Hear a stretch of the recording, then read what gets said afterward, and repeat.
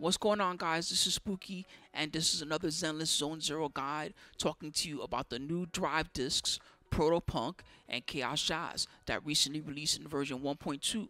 I'll be talking to you about whether they're worth pulling for and farming or using your resources at Elfie, or whether you should not bother and just stick to the discs that you've already been farming.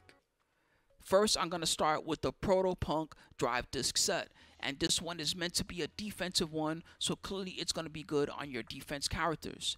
The 2-piece gives an extra 15% to any shield generated by the agent.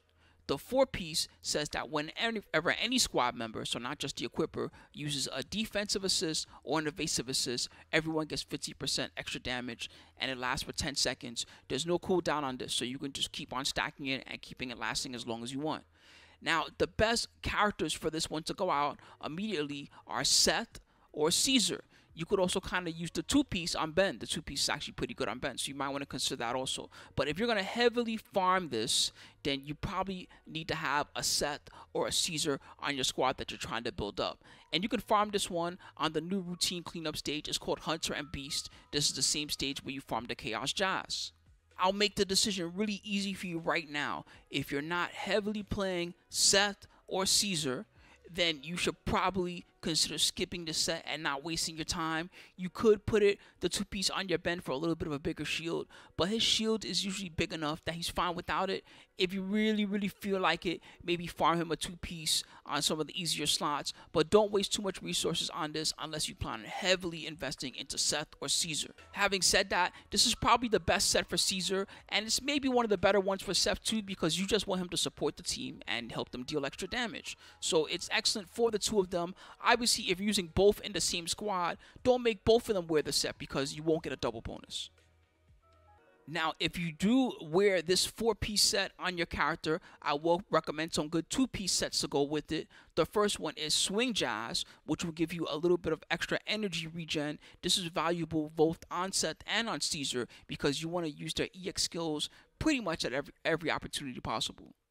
Alright, next up I want to talk about the Chaos Jazz set, and this one is great in that both the 2-piece and the 4-piece are useful, and the 2-piece could potentially be useful for a lot of different characters. Now, the 2-piece effect is anomaly proficiency plus 30.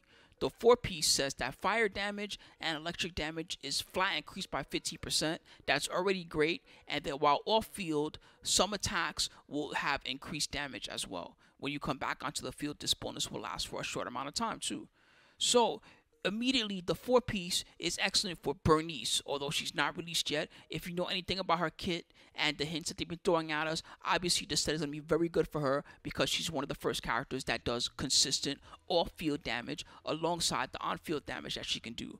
But this set also can be very good for Grace. Number one, because of the flat 50% attack, and number two, because of the buff continuing for 5 seconds when she returns, which is actually almost enough time for her to get out some of her faster rotations, because if you know how Grace works, she pretty much comes in, she does her little combo, and then she gets the heck out of there and she lets the next damage dealer do their thing, unless you're building her as a heavy electric Grace. So if you have Grace, you might want to strongly consider the Chaos Jazz. Now, going back to talking about the 2-piece set, if you have a character that is already wearing 4-piece Freedom Blues, let's say Grace is a good example of that could wear 4-piece Freedom Blues, but there are other anomaly characters that like the Freedom Blues as well. Well, if you have a 4-piece Freedom Blues on that anomaly character already, it could be any anomaly character, whoever you want. It could be Jane, even though some people put in a 5th set. It could be anybody.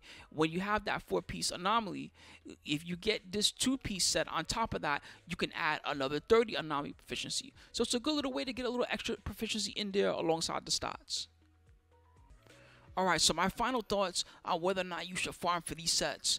I would say that for the first set we're talking about, the Proto you should only farm for this set specifically if you're going to get something for a Caesar or for a Seth. If you're not building either of those two characters, I probably would not bother wasting any stamina on this, and I definitely would not waste any resources on Elfie making this set.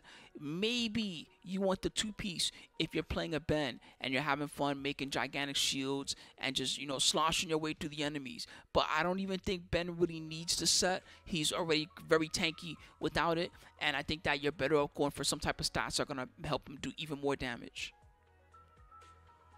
Now talking about the second set, Chaos Jazz, this one is a lot more universal. If you are going to pull for Bernice, maybe you want to wait till you for sure have the Bernice before you farm the set. But some people are the type that like to pre-farm, so maybe you could pre-farm some of this and get her ready and get her in there. It also might not be bad for Soldier 11 or something like that if you've got a Soldier on the squad. But the 2-piece is kind of good for like any anomaly character. And the 4-piece also is probably pretty good for Grace. So I would say this set is maybe worth farming if you have a lot of anomaly characters. If you're playing anomaly type of teams, or if you have a high chance of pulling for Bernice, then you may want to farm some of this Chaos Jazz set. Anyway, that's pretty much it, guys. Thanks for checking out all the videos on the channel. I like to make these short and sweet, so I will see you all later. Have a beautiful day.